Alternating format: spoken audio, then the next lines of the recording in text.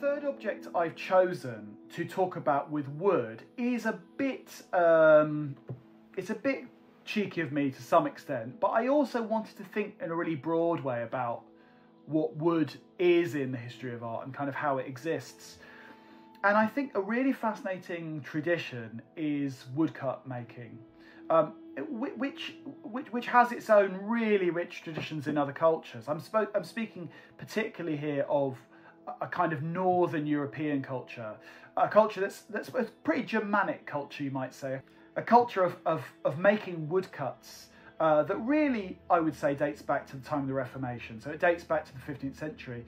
A woodcut is something that has a kind of economic reason to exist to some extent, because a woodcut is made by taking a slice of hard wood, carving into it with a series of chisels to create a kind of negative image. It's then covered in ink and pressed onto pieces of paper. And you can keep replenishing it. You can keep adding more ink when the ink starts to wear down, and you can make more. And during the Reformation, the idea that you could make an unlimited edition, the idea you could keep producing images, was really revolutionary at a time when basically you had to rely on a painting or a sculpture, which is only one thing. So if you can create an unlimited edition, you can disseminate all kinds of ideas. And those ideas that were being disseminated oftentimes were about Reformation politics. I'm putting all that in context because this is a German artist. This is Kathe Kollwitz, who is the brilliant 20th century German printmaker and painter, but really I think her most powerful work is in her graphic work, in charcoal drawings and graphite drawings, but also I think most powerfully a work like this, which is called The Mothers from 1921. Now, I mentioned the idea of an edition because that's really important for printmaking. I mean, in the art market, the way that the value of a work of art or a work of art on paper is established is through its scarcity. The scarcity of the shortness of a print run is really important when you establish the value of whatever it might be, some sort of modern print. Kathe Kollwitz was very interested in the way that her woodcuts could be disseminated, could be released, as it were, almost virally across the country. And in other words, they acted a little bit like Reformation prints because they could be distributed very easily and cheaply. She actually made, this is one of a series of 7 prints called War. So it's a part of a portfolio of prints. And she did a number of different print runs of it. And so sometimes the print runs are more valuable than other print runs.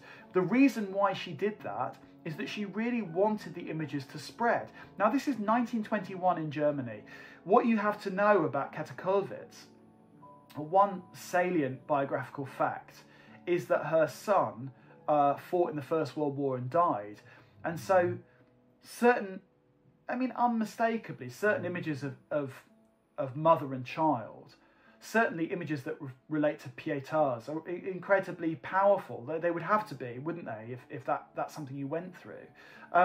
This one, I think, creates a kind of block, it's like a black bag, or it's like a black rock.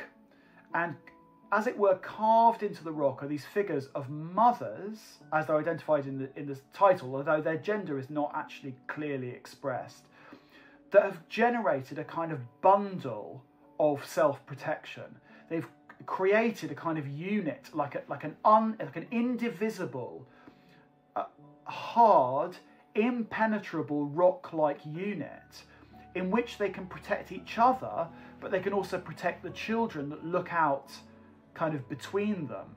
So it's a really powerful visual statement of solidarity, isn't it? A sort of solidarity in numbers. But also, those faces, I think, beyond doubt, those are faces that look worn down. They're faces that look tired. They look grief-stricken. Their eyes are in dark sockets. They look out nervously and anxiously. So it's a very coherent image that they make. It's a coherent unit that they make as a group, but it's also a group that seems to clearly have been formed out of adversity. It seems to clearly be a group that's been formed out of a sense of threat from the outside. So to create a work like this in 20s Germany, I think is really, really fascinating. The idea of a shattered people, I suppose, the idea of a group that has to rely upon each other to create a certain sense of solidarity. You notice that the title identifies them as being female. Where are the men? The men are dead. The men have gone. So these are widows, I read it as being.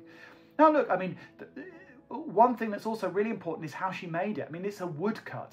The woodcut thing is not just about the dissemination of the image, it's also about the way it looks. It's also about the fact that a woodcut is a kind of sculpture.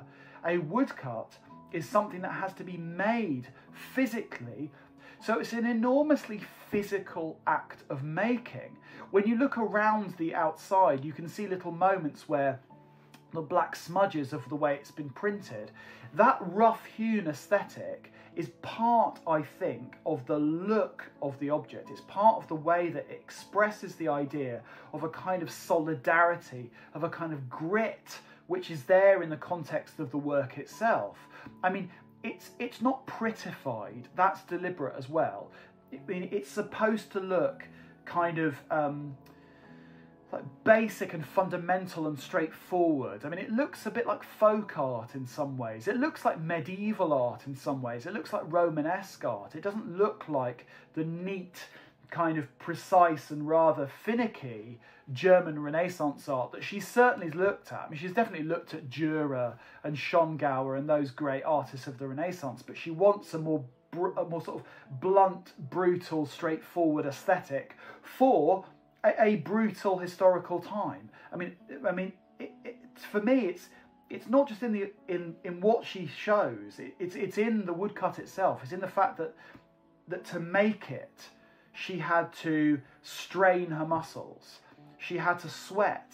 I mean, it's hard work. I mean, she was a tough person physically because she was a maker. You know, she was used to making things.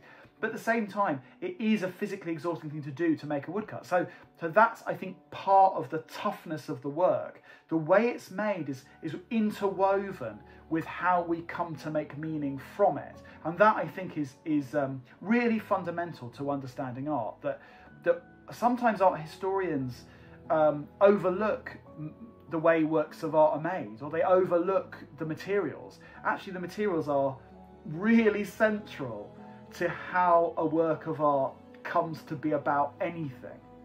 And I think that's true even with artists who outsource their production. The materials and how the materials have been treated is really central to what works of art are. So I think we have to pay more attention to them. And I think an object like this encourages us to do that because we can't not.